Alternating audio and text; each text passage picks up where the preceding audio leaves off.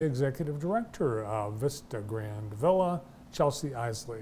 Hi, Chelsea. Hi, how are you? I'm good. How are you? I'm good. Thanks for having us back. Yeah, welcome back. Nice to see you. And it's a long anticipated welcome back because you, after how long has it been? Many years, many months, have completely redecorated and renovated Vista Grande Villa. We have, yeah. So we have been under construction for what feels like years.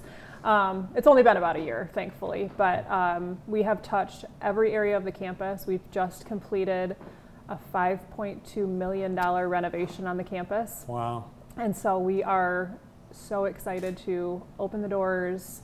Spring is coming, so open the windows and show the community what we've done. So it's called the Grand Reveal, and it happens on Monday, April 22nd. And the chamber will have their ribbon cutting tomorrow. A little sneak peek for the chamber and the chamber members tomorrow. So, so that's exciting. Yeah. Yeah, it's amazing when you mention the dollar amount of the investment. It's hard to believe, but it really not, because the amount of space and square footage that you have, it's pretty extensive.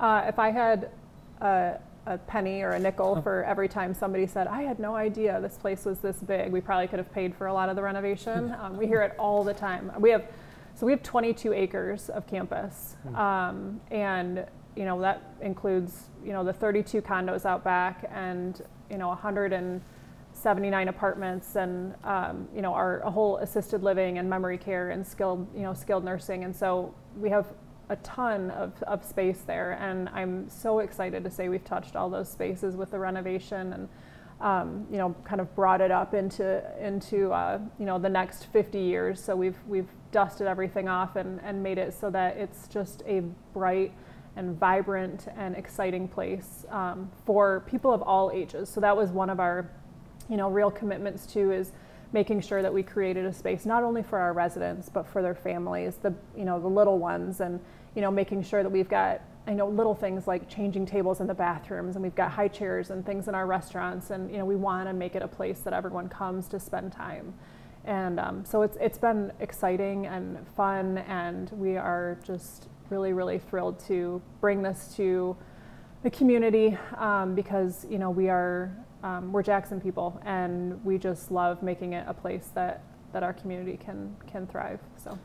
Well, it's 50 years that the Vista Grande Villa has been there, but it looks great, and really it looks fine. It looked fine before the upgrade, so that is great that you are making that investment, because you never walked in and thought, wow, this could use an update. It's always been nice.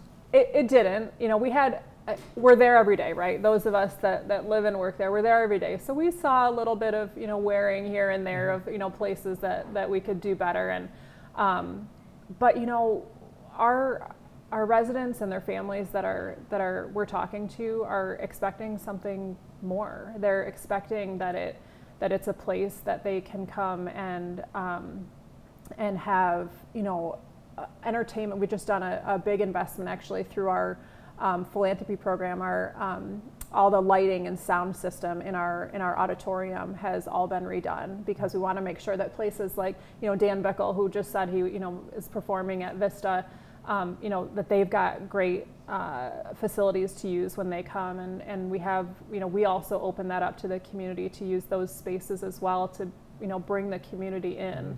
And so we've got 3 restaurants there that our residents and their families and friends all come to, and so we want to make sure that all of those spaces are just welcoming and top quality. So we've done all that.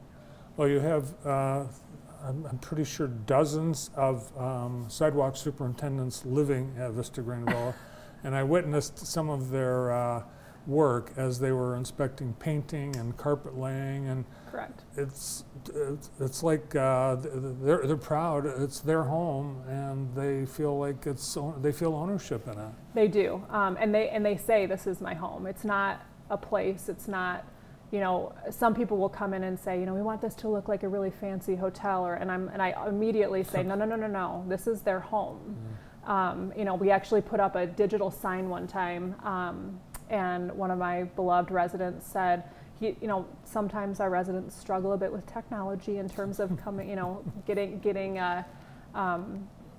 you know, embracing all of the new technology that's out there. And so we had a digital sign up that I was really excited about because it has, you know, all the activities and wellness opportunities and, you know, fun stuff going on. And he said, you put a TV in my foyer. And it was in a common space. You know, it was in a common space, and I thought it was great. And, you know, so they teach me lessons every day.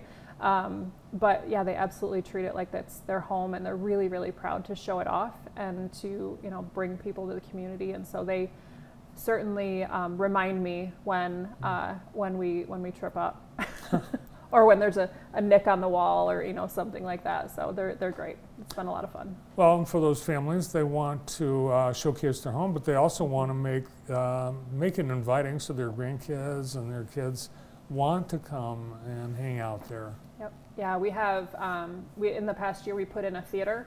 So we have a great theater space that has, you know, and we try and make spaces really, really intentional. So all of the chairs that we put in there are power recliners. And so it actually, you know, you can not only lay back and really enjoy it, but it also is a power lift chair too. So it you know, it helps residents that perhaps would have, you know, struggled to use that space in the past, now have the ability to use that space. So all of the, you know, everywhere that we've touched, we've tried to be really intentional about it and make sure that it's inclusive for everyone, and you know, everything is ADA accessible and whatnot. So it's been good, and I think that we've put a lot of thought and heart into everything that's been done there to make sure that people can enjoy it.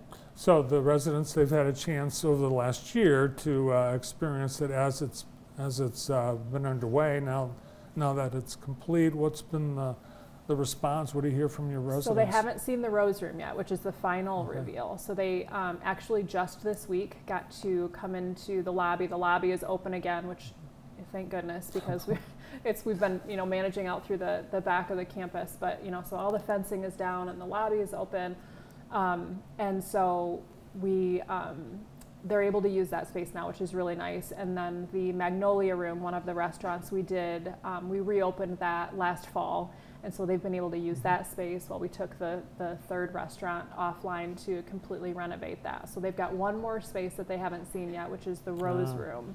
And that's where we do all of our fine dining, you know, steak, seafood, you know, more upscale dining.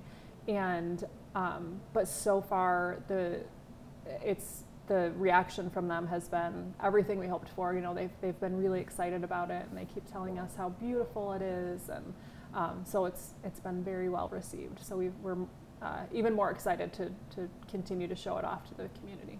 Nice. Well, I had steak and lobster last time I was dining there, because it was, I think it was the 50th. Was it? Probably that, yeah. But so I know that you have a great culinary team, and the food's awesome. We do. And that's going to be, for a lot of people in choosing, you know, where they're going to live, if food is part of it, that's got to be a pretty major consideration. It is. I mean, the residents that live there are very vocal about food, and it's something that, you know, they really enjoy being a part of. And so we do farm to table dinners and you know, different wine tasting events and all sorts of things. And we have this amazing executive chef, Demila, who just whips things up and just is extremely talented. And so she has a wonderful team that works with her, and we love showing off, you know, culinary at Vista. So. Well, JTV will be taking you behind the scenes of the grand reveal in the days ahead, but you're invited to see it in person on Monday, April 22nd, from 4 to 6, and they would like to hear from you, so you can, so they can be prepared for to welcome you. So visit vistagrandvilla.com/reveal and RSVP, or send a note to info@vgvilla.com, or you scan this QR code. Or at the end of the day, just come. Or just come. Yeah, you know, we'd love to hear from you, but just come. Sounds good. Great. Well, congratulations. Thank you so much. We're Yeah. really excited. I can't wait for you to see it. I can't wait to see it too. Yeah. Executive Director of Vista Grande Villa, Chelsea Isley. We've got a few things happening.